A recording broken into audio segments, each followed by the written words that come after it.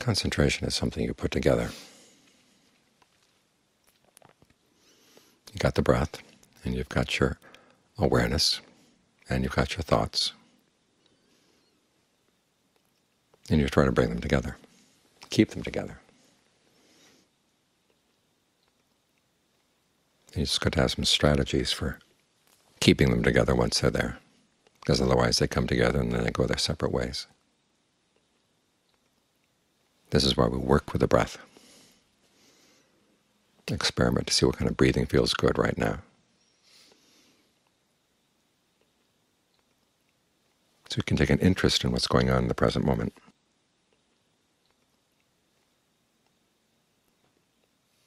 And given that you're already shaping the present moment, try to shape it in a good way. The breath is what the Buddha calls bodily fabrication. When you direct your thoughts to something and you evaluate it, that's called verbal fabrication. You're basically talking to yourself about it. So you can talk to yourself about the breath.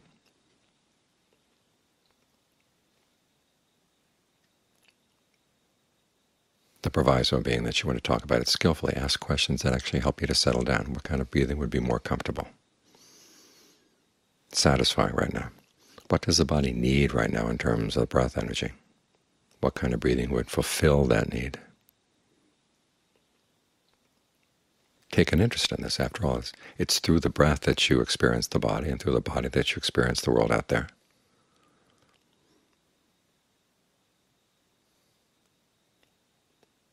So pay attention to this medium through which you experience everything else.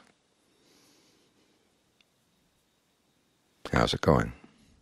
Where do you feel it? Can you feel it throughout the body?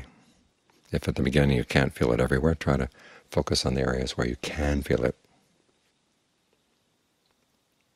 And you'll find that they may or may not correspond to where you think you should be experiencing the breath. But this is a good lesson right there. What your immediate experience is may not be what you think it should be.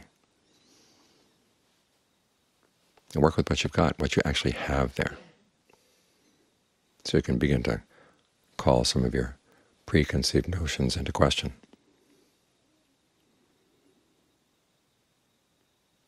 Once there's a sense of ease in the breath, think of it spreading around. Because what we're trying to develop here is a state of mind where you're still and focused, but at the same time your awareness is all around.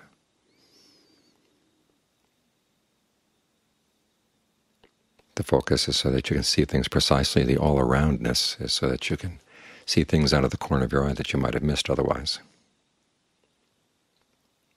Because there's stuff going on all around you in the mind, just like the breath is going on all around you in the body.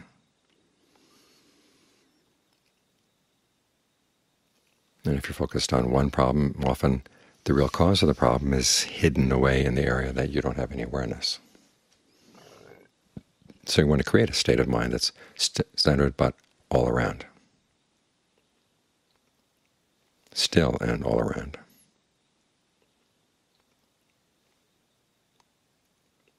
The question comes up sometimes, how much concentration is enough?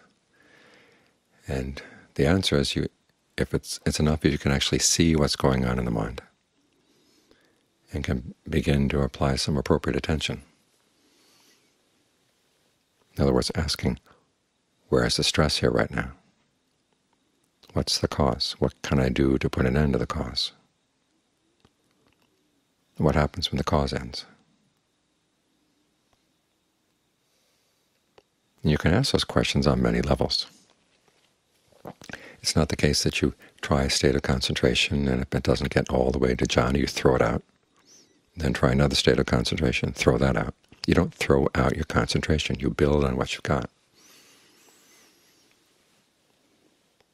The quality of being single with your object, or having a single focus. The Buddha uses the same term in the concentration that he does when you're listening to a Dharma talk, or the way he recommends that you listen to a Dharma talk. The word is egaka. Sometimes translated as one-pointed, but the word aga, ega means one. Aga doesn't necessarily mean point. It means summit, but it also means gathering place. So want your attention to be gathered around one thing. When you're listening to a Dharma talk, the kind of concentration where you can focus on the talk and apply appropriate attention. In other words, ask, what does this talk teach me about my own suffering and the way I can handle it, deal with it? That's appropriate attention. So you're focused, and you can hear, and you can think. When the mind is ekaggata. Where you take that concentration and just apply it inside. In the beginning, you'll be dealing with blatant examples of suffering or blatant causes. And so for the time being, that amount of concentration is good enough for you. That if you can see through a particular cause of suffering and realize that you're losing your interest in it, you're losing your desire to follow it, that's enough concentration for that problem. And then gradually, as you clear away the big problems, the mind will settle down even more. Your sensitivity will get greater, and you start noticing the little problems. And you clear those away. And if you can't clear them away yet, just continue trying to stay with the breath, get everything centered.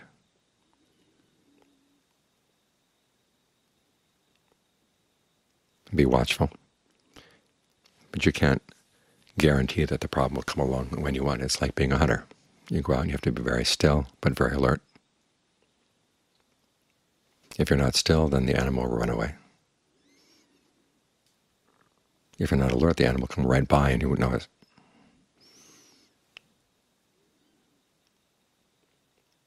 So we're here to catch the animals of our greed and aversion and delusion in their many forms. And so you deal with whatever comes up that's going to disturb your concentration. And if you can deal with it and undercut it, understand it, drop the cause, okay, that amount of concentration was enough for that particular problem. And so you take that concentration and then you stick with it. And it's in the sticking with it that it has a chance to grow.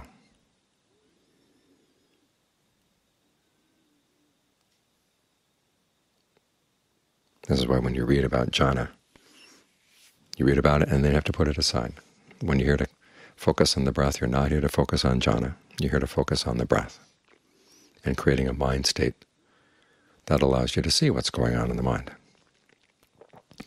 And whether it reaches jhana at this particular time or not, that's not the issue. The issue is, can you get the mind still enough so you can start seeing what's going on and comprehending what's going on? And apply those questions of appropriate attention. Where is the stress? What's causing it?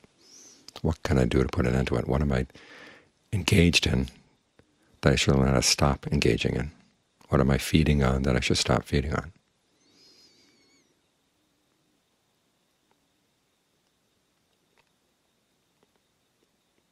In this way, as you pursue these questions and start sensing problems that you didn't see before, that's a sign that the concentration is progressing. Because you've got to clear away the gross trees before you can get to the bushes, and then you clear away the bushes before you can get to the more subtle plants inside.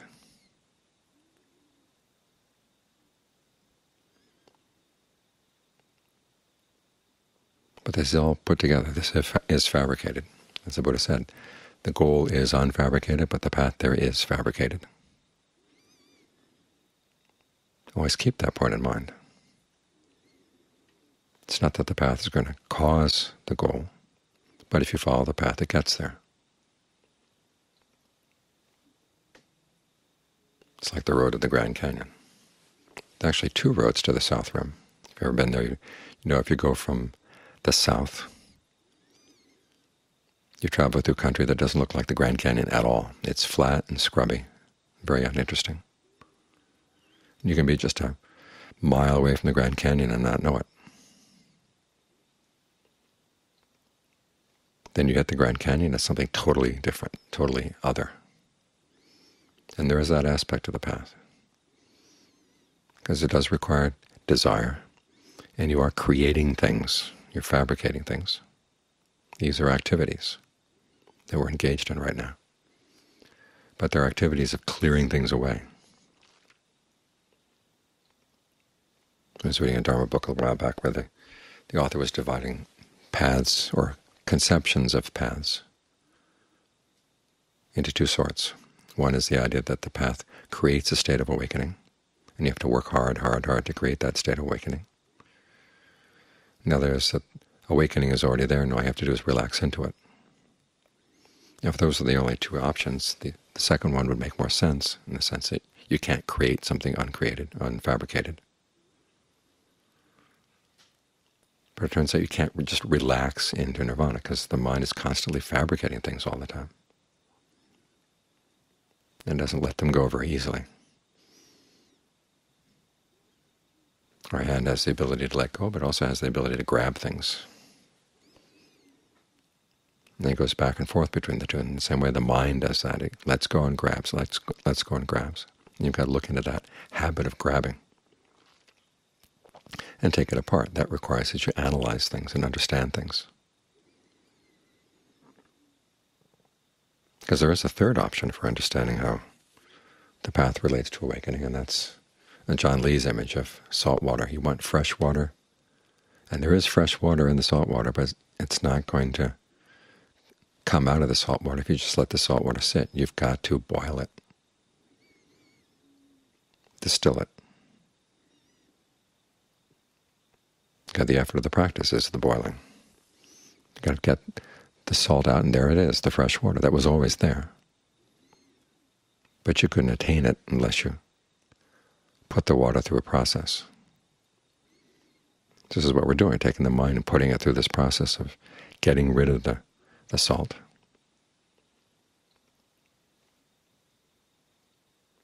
So even though we're aiming at a goal that is not an activity at all, it requires an activity to get there. As the Buddha said, this is the kind of action that puts an end to action.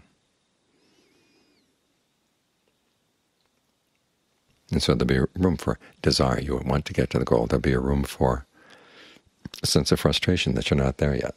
The Buddha said that's a useful emotion to develop.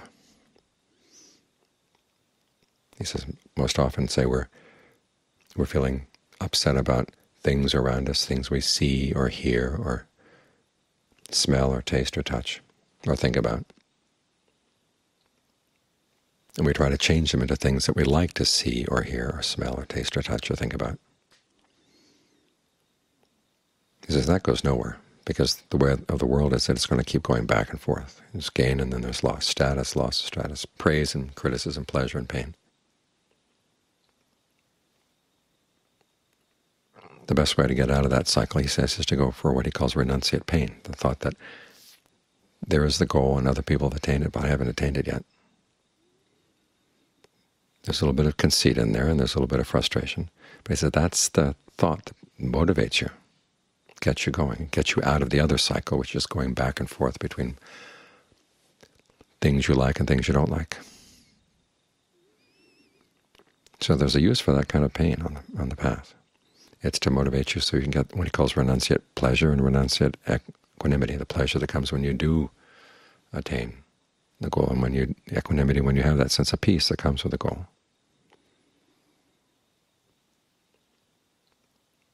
Or in John Swat's image, we eat food because we want to be full. Now, fullness is one thing. The activity of eating is something else. It requires that we work. We have to get the food. We have to cook the food. We have to eat the food, spend all that time chewing, and then cleaning up afterwards, which is very different from the sense of fullness that comes as a result of the eating. The analogy, of course, breaks down because the eating does cause you to be full. But you think about that road, the south road into the south rim, to remind you that that's one aspect of the path. There's a lot about the path that's not like the goal at all, but it does the work. It gets you there. Once you're at the Grand Canyon, you don't have to think about the path anymore. But there's another road to the south rim, which comes from the east. That represents a different set of problems, because that road goes along the canyon in the Little Colorado. And if you've never seen the Grand Canyon before, you're riding along the road and you might start thinking, well, this must be part of the Grand Canyon. It's a fairly large canyon. It's only when you get to the Grand Canyon you realize, oh, that little Grand Canyon, little Colorado River Canyon really is little. It's nothing at all like the Grand Canyon. This represents the problem when you've attained a certain level of calm or stillness or gained some insight, and you think this must be it. And you stop right there.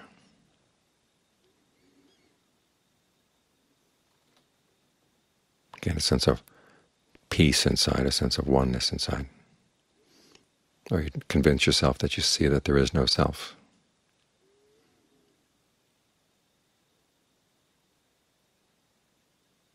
Then you figure out that must be awakening, because it sounds like what's in the books. But as soon as you put that stamp on that, you've gone wrong.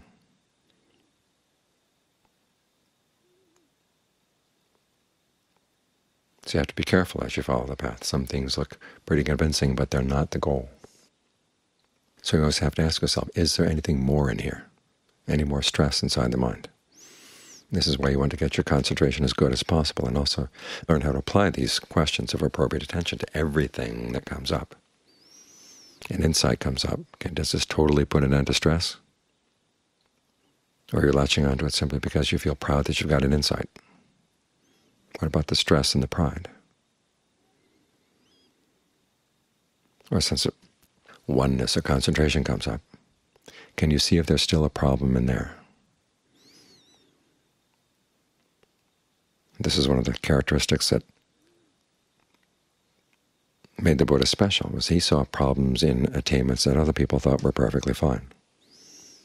They're the teachers who taught nothingness, or neither perception or non-perception, very refined levels of concentration. As far as they were concerned, that's all you needed.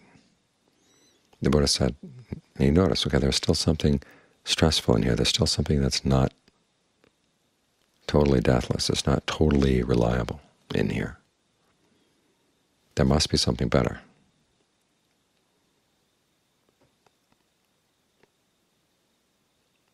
So it was his ability to see problems where no one else saw them that enabled him to become the Buddha. And this is something each of us has to do. We have to see problems where we never saw them before. This is why whatever comes up, you learn to apply those questions of appropriate attention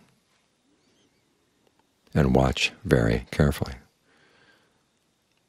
Peel away anything that's obviously stress or causing stress. And then be patient to watch and see if there's anything else that comes up, any other little stress that disturbs the mind. This is why the Buddha has you ask those questions about inconstancy. Because stress does come and go, because its cause comes and goes. The perception of inconstancy is not just to say, oh, things are inconstant, so I shouldn't hold on to them, and then you somehow magically let go. You hold on to things because you think that's something worth holding on to, that the effort goes into it is repaid by the reward you get. There are a lot of things that we know are inconstant, but we still go for them.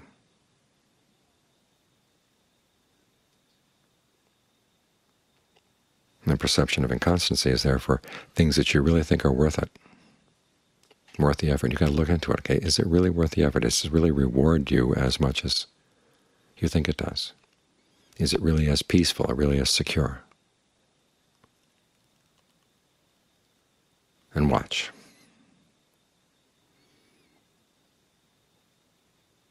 And if you see any variation or any ups and downs in your state of mind, there's a sign, okay, the work is not yet done. There's still a problem in there. It's like learning how to be the princess with a pea. You want to get so that you know that there's one pea under all those mattresses, because it's a sign there's still a problem.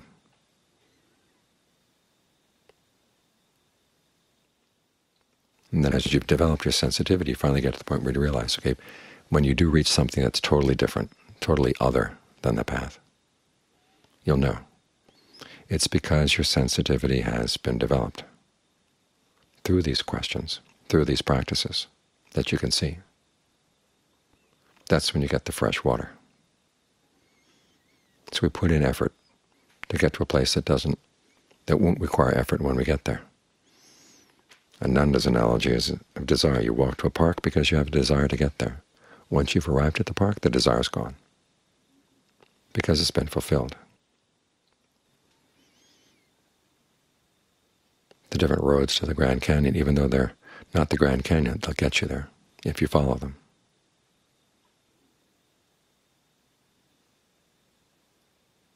And the reward is more than worth the effort put in.